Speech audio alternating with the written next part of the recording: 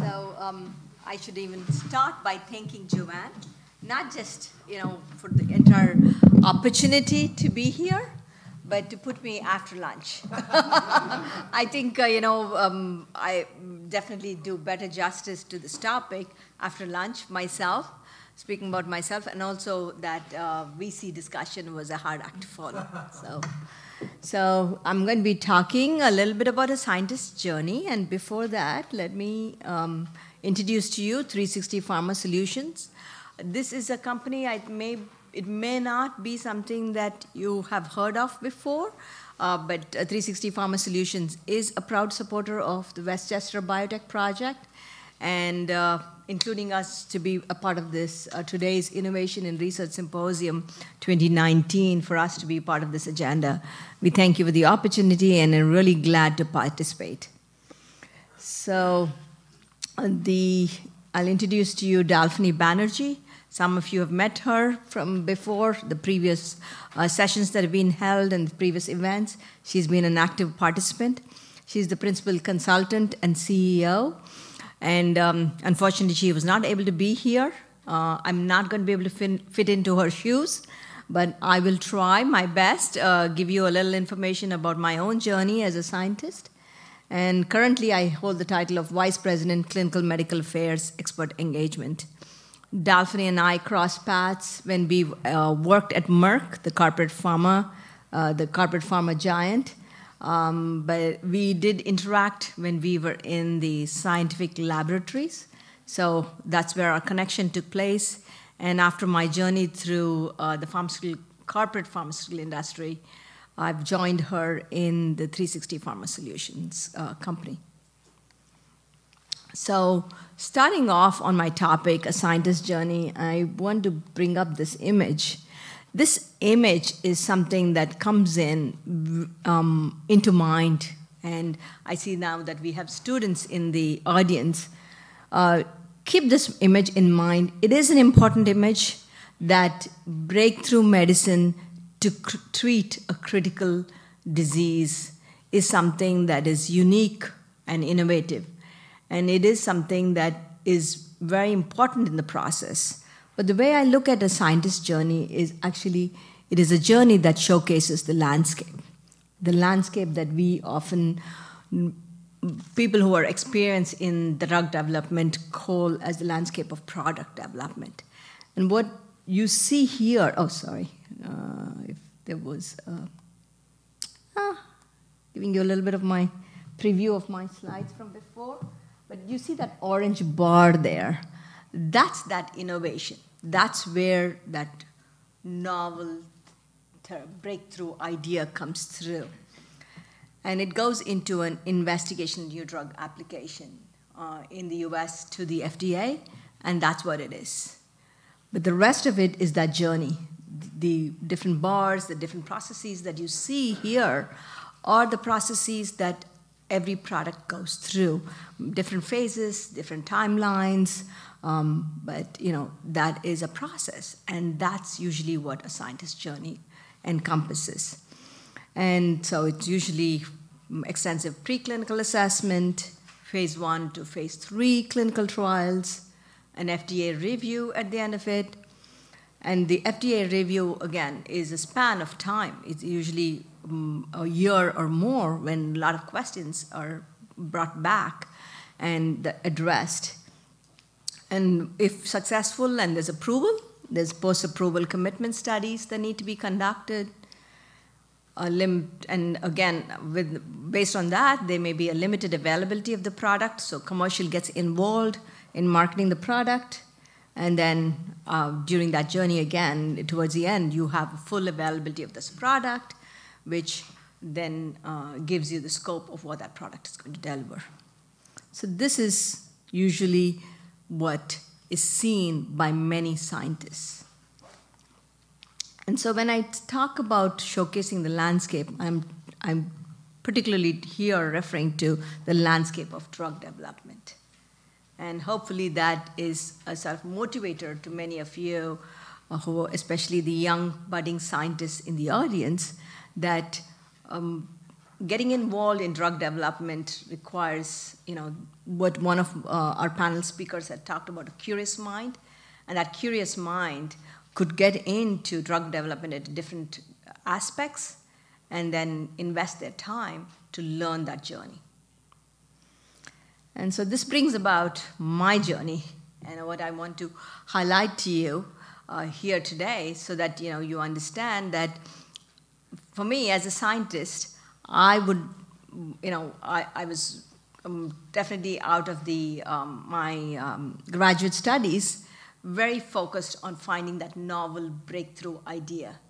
And I started off as a bench scientist.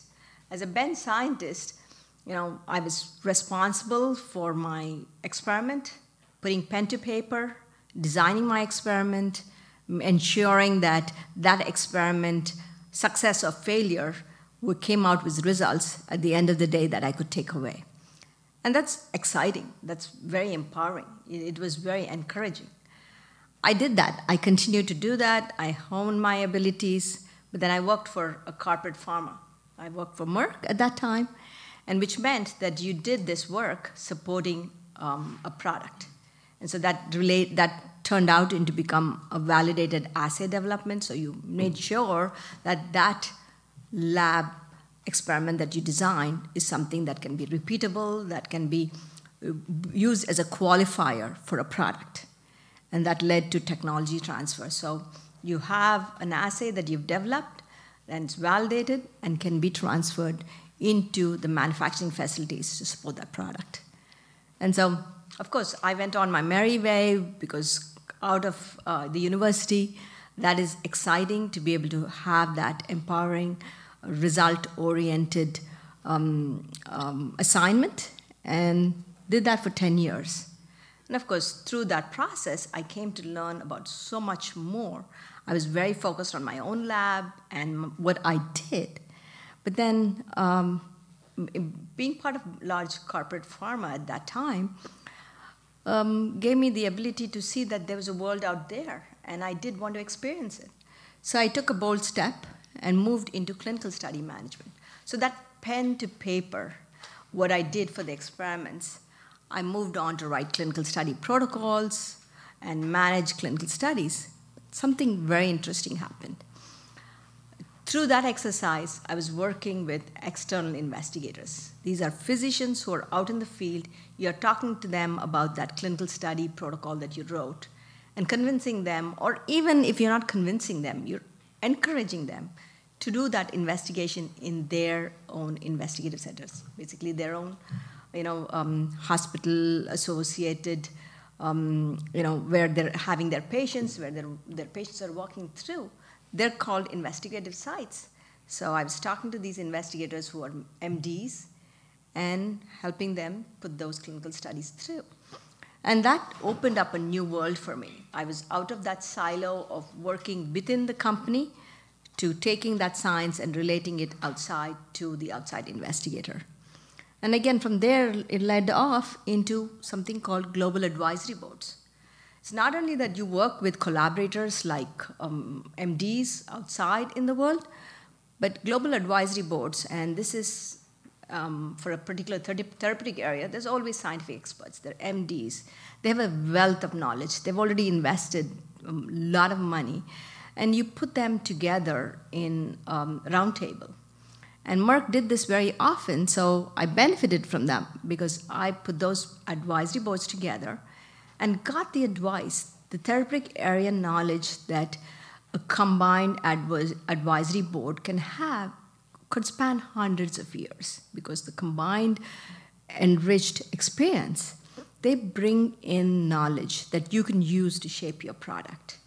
And that's very useful because you need to use that knowledge to apply on how your product is going to be eventually used.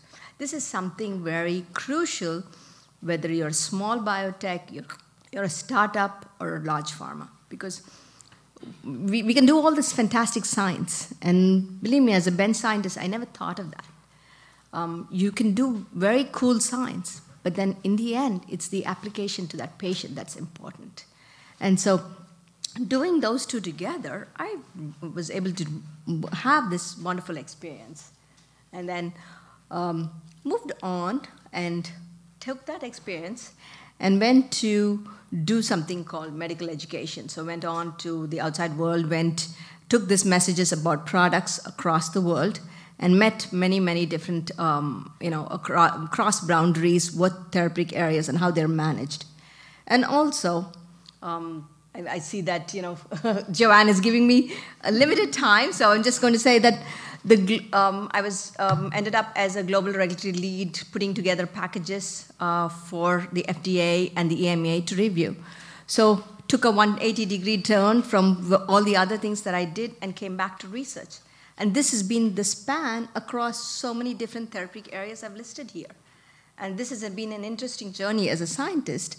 And so with that, I just want to show where this long road of new medicine is, and that idea that you see there, and where the new medicine is, and where you can fit in, in various ways. And so in the end, I would like to conclude by saying 360 Pharma Solutions, where I am now, is the only industry clinical to market solution. We do have experts as part of the team with 20 plus years of corporate pharma, and biotech, and medical device experience. We have experience in several therapeutic areas. You can see them cross with my slide as well. We do have very good processes. I'd like to highlight that 360 has PQO, which is a Performance Quality Officer in place that we use for every project. The company is headquartered in Philadelphia with resources available globally.